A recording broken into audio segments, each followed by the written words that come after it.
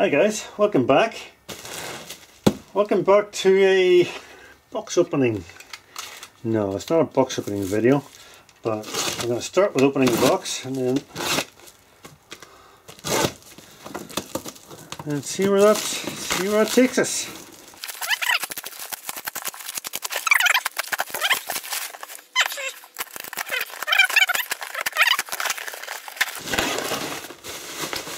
So, it's heavy. Well, what is it?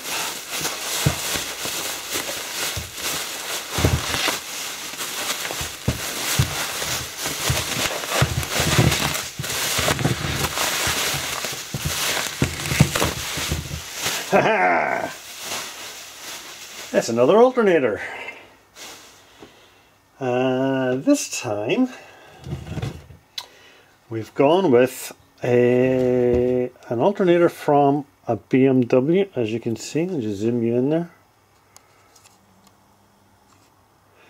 It is a BMW 180 amp alternator. I'll try and give that a bit of a clean.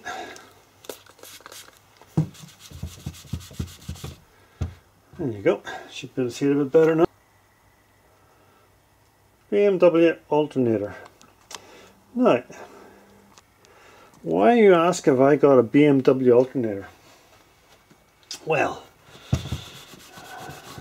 two reasons.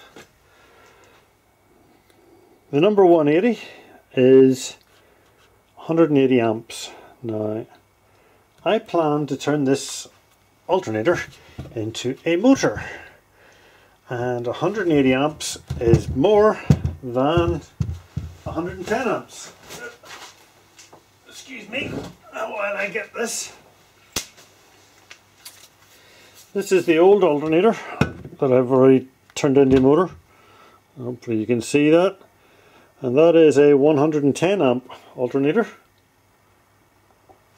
110 amps at 14 volts is approximately 1500 watts. 180 amps at 14 volts is approximately 2500 watts. So lots more watts, therefore can handle more heat, therefore is more suitable as a motor for an e-bike or whatever. So that's the first reason. The first reason I bought it is because it's more powerful.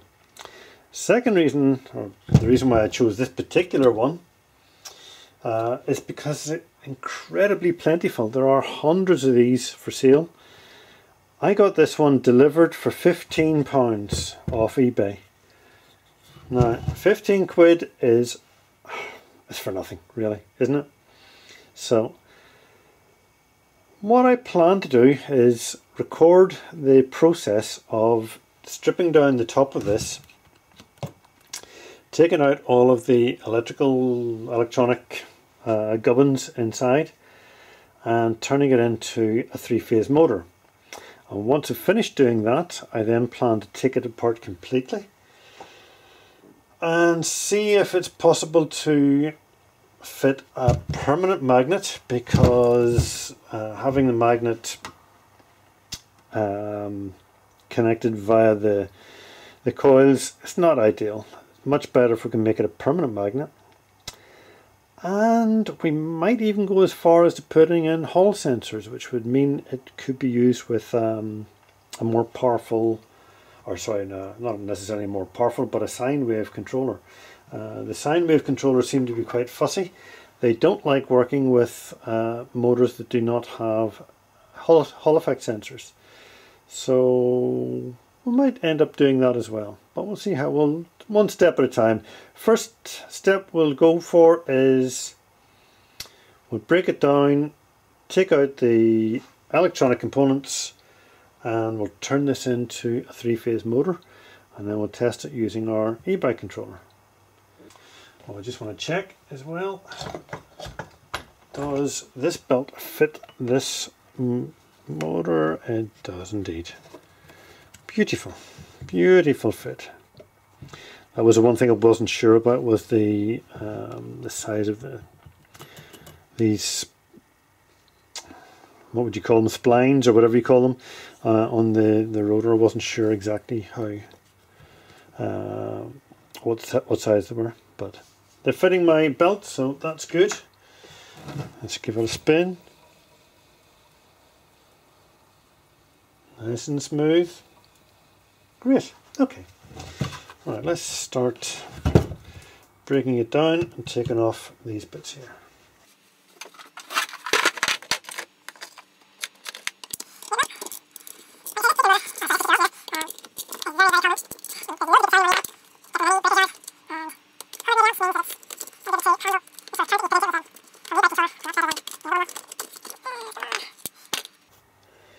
So what we've got here is, I presume these are the brushes going down onto the rotor. We don't need to worry about that. If we'll keep those there for now, because for the moment anyway we'll still be using those. But some of these other parts can be removed. Right. Okay, we'll just keep stripping it down.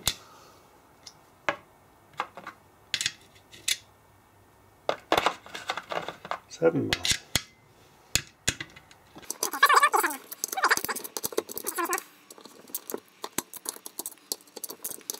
I basically do not need any of these electronic items. There's a voltage regulator, I think, in this. There's a voltage regulator and a diode to turn the three-phase voltage that comes out of an alternator into single phase, not even single phase, into DC. So it needs diodes to do that.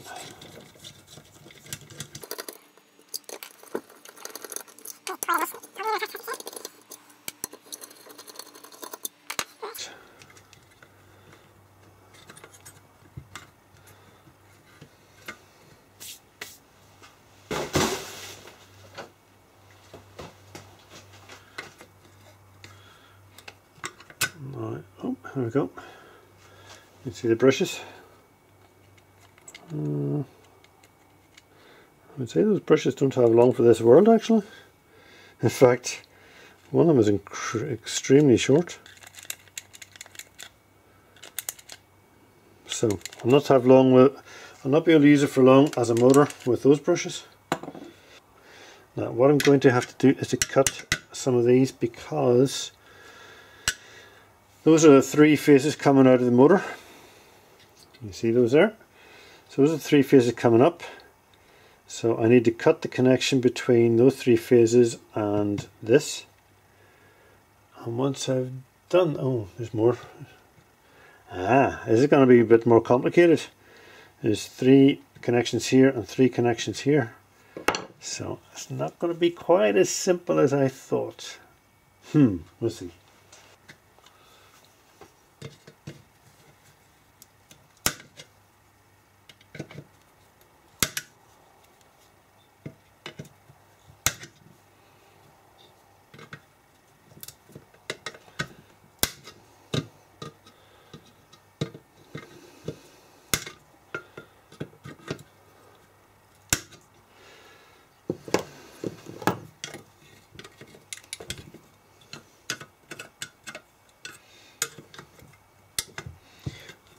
Bear in mind, guys, I've never done this before. I've never seen one of these alternators before.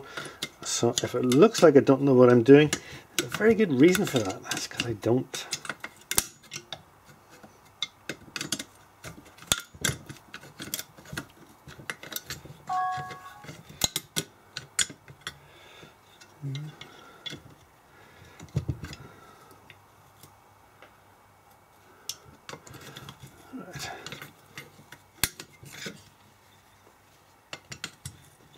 Oh, that whole thing comes off. That's better.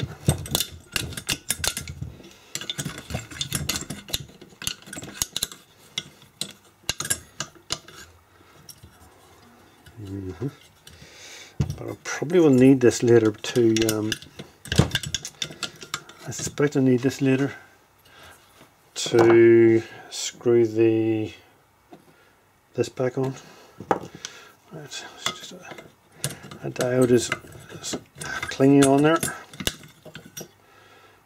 Good. Okay, so don't need any of that. There's 3 diodes, there's 3 more diodes. Don't need those either. Might as well just, if they don't come out, I'll just cut them off. That's fine. Oops.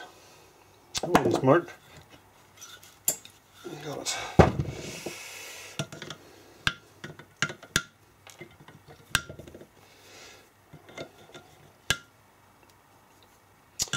Right. So, what have we got here?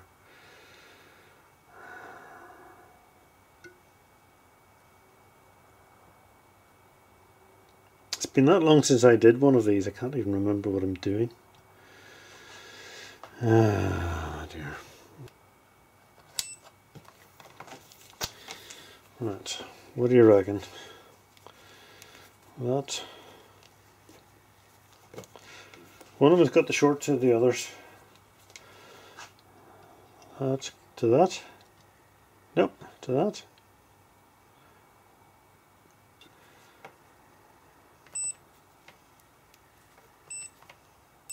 Okay, we got buzz now. Nope. Nope. No. Oh, strange. Where's that go to? That goes to that.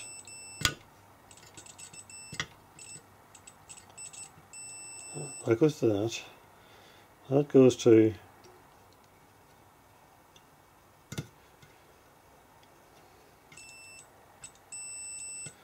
Okay, those 3 are all shorting. And those 3, I'm assuming, are all shorting, no? Yeah.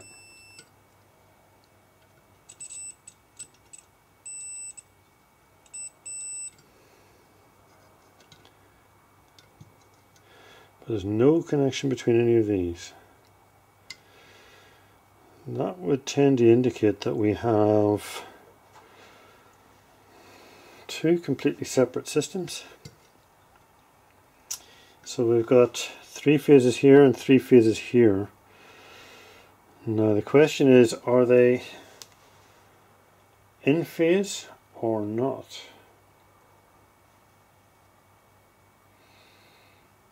In other words, do we have a phase here, a phase here, and a phase here, and then a phase here, a phase here, and a phase here? I don't know.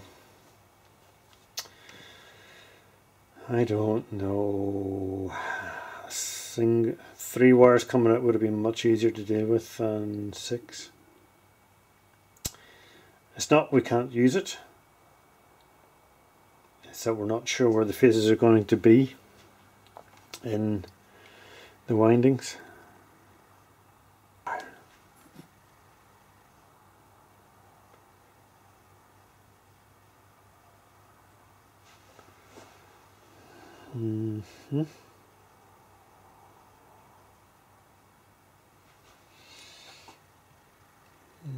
That must be just where they were connecting to the earth. Right, that's just the earth connections, I presume. These are the diodes.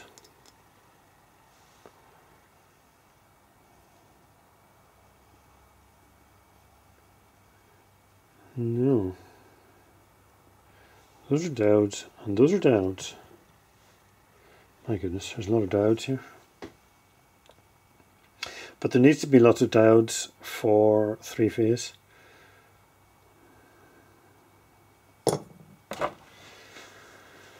I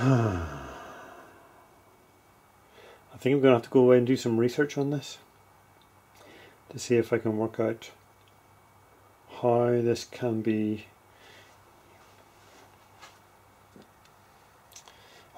set up to work correctly.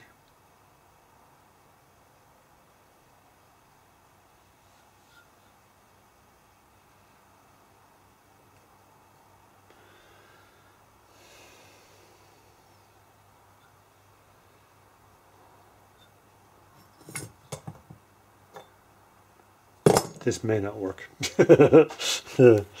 Right. Best thing to do, take this with me, give it a wipe.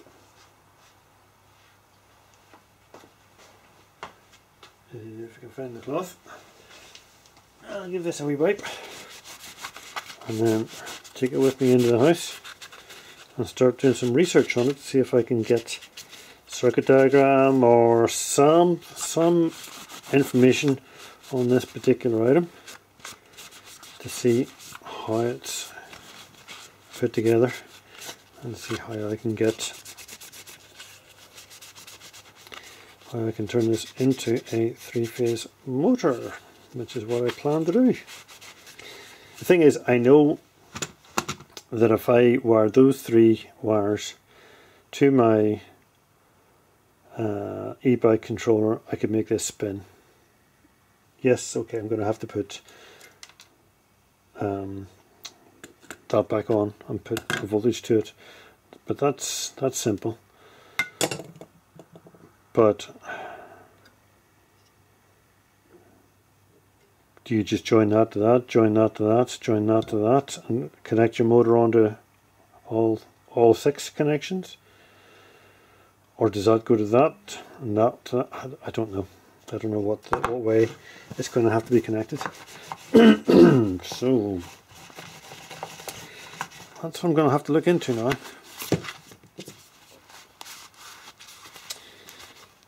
Bummer. Nothing's ever simple. This is going to be a nice simple. I'm going to show you how to connect your alternator up as an e-bike motor, or to an e-bike controller to make it into a motor, and that's going to be, I was going to be really smart and show you how to do it. I should have known better. Me being smart doesn't happen too often. Anyway, back in a bit, I'm going to figure out a bit more of this.